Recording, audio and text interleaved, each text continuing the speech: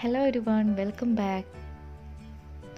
ഇന്ന് ഉണ്ടാക്കുന്നത് മാംഗോ മൂസ് പുഡിംഗ് ആണ്. ഇത് വളരെ സിമ്പിളാണ് ഉണ്ടാക്കാൻ വേണ്ടിയിട്ട്, നല്ല ടേസ്റ്റുമാണ്. ഇത് കുറേ ഗസ്റ്റെല്ലാം വരുന്ന സമയത്ത് ഉണ്ടാക്കാൻ പറ്റിയൊരു പുഡിംഗ് ആണിത്. ഇനി ഇതിൻ്റെ ഇൻഗ്രീഡിയൻസ് എന്തൊക്കെയാണെന്ന് ചെക്കൗട്ട് ചെയ്യാം.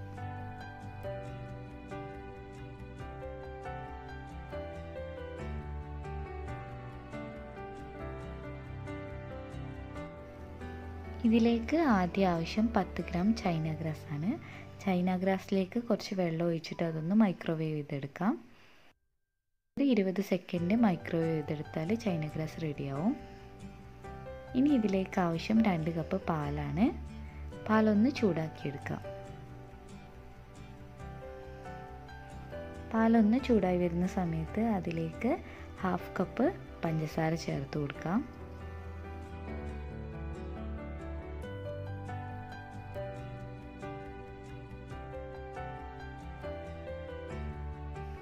ഇനി അതിലേക്ക് 1/4 കപ്പ് കണ്ടൻസ്ഡ് മിൽക്ക് ചേർത്ത് കൊടുക്കാം. മധുരമെല്ലാം ഓരോരുത്തരുടെ ഇഷ്ടത്തിനനുസരിച്ച് കൂട്ടും കുറയ്ക്കുകയെല്ലാം ചെയ്യാം. ഇനി ഇതൊന്ന് മിക്സായി കൊടുക്കാം. പാലൊന്ന് കുറുകി വരുന്ന സമയത്ത് അതിലേക്ക് നമ്മൾ മെൽറ്റ് ചെയ്ത് വെച്ചിട്ടുള്ള ചൈന ഗ്രാസ് ചേർത്ത് കൊടുക്കാം. ചൈന ഗ്രാസ് ചേർത്താൽ പിന്നെ കുറേ നേരം മിക്സ് ചെയ്യേണ്ട. ഇത് ഓഫ് ചെയ്താൽ നമുക്ക് ഒരു പുഡിംഗ് ട്രേയിലേക്ക് ഇത് മാറ്റാം. അങ്ങനെ നമ്മുടെ ഫസ്റ്റ് ലെയർ റെഡി ആയിട്ടുണ്ട്. ഇത് 2 മണിക്കൂർ നമുക്ക് ഫ്രിഡ്ജിൽ വെക്കാം. ഇനി മുകളിലേക്കുള്ള മാംഗോ ജെല്ലി റെഡിയാക്കാം. അതിന് വേണ്ടിയിട്ട് ഒരു ബൗളിലേക്ക് 2 കപ്പ് വെള്ളം ഒഴിച്ചു കൊടുക്കാം. ഇനി അതിലേക്ക് 1 കപ്പ് പഞ്ചസാര പൊടിച്ചത് ചേർക്കാം. 1 ടീസ്പൂൺ കോൺഫ്ലവറും ചേർത്തിട്ട് ഒന്ന് മിക്സ് ചെയ്ത് കൊടുക്കാം.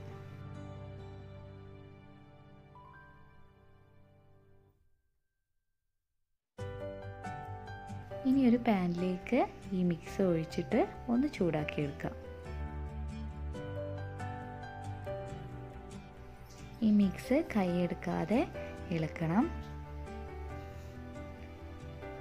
ഇതൊന്ന് ചൂടായി വരുന്ന സമയത്ത് ഇതിലേക്ക് മാംഗോ എസൻസ് ചേർത്ത് കൊടുക്കാം.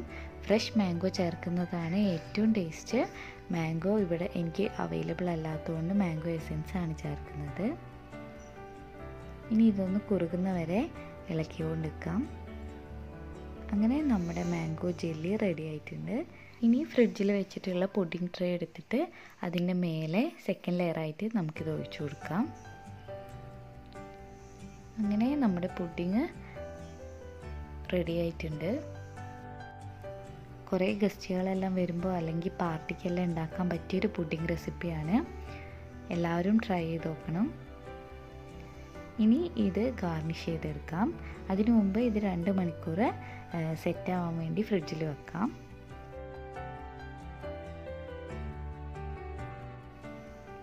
രണ്ട് മണിക്കൂറിന് ശേഷം നമുക്കിത് ഇഷ്ടമുള്ള ഇൻഗ്രീഡിയൻസ് വെച്ചിട്ട് ഗാർണിഷ് ചെയ്തെടുക്കാം. ഞാനിവിടെ ഡ്രൈ ഫ്രൂട്ട്സ് വെച്ചിട്ടാണ് ഡെക്കറേറ്റ് ചെയ്തിട്ടുള്ളത്.